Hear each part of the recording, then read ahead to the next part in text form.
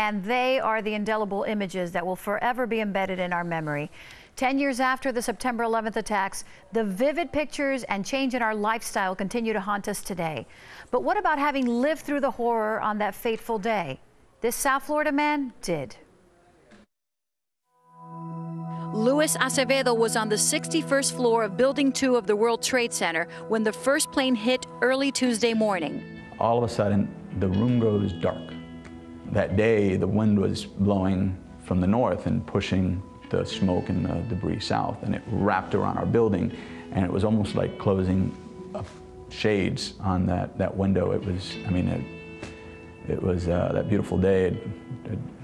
It wasn't there anymore. Luis was one of the lucky ones who got out. He was in New York for training for Morgan Stanley, and because of their strict policy, they were asked to evacuate. It was very, casual. People were just, very comfortable and walking down the stairs.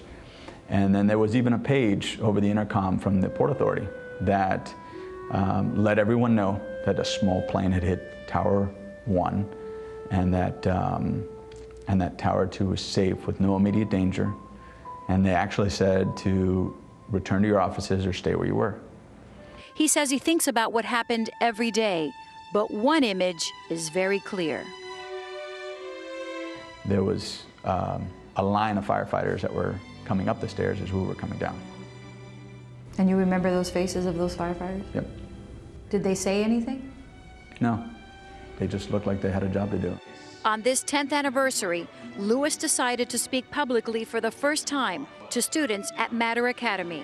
We were struck by the second plane, about 20 stories above our heads. And that sent shockwaves through that building.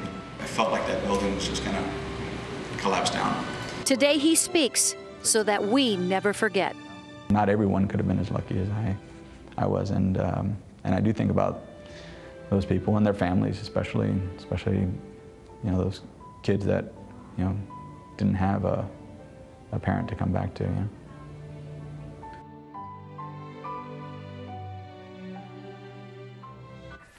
Luis, who says his life is forever changed, is now married with 2 kids.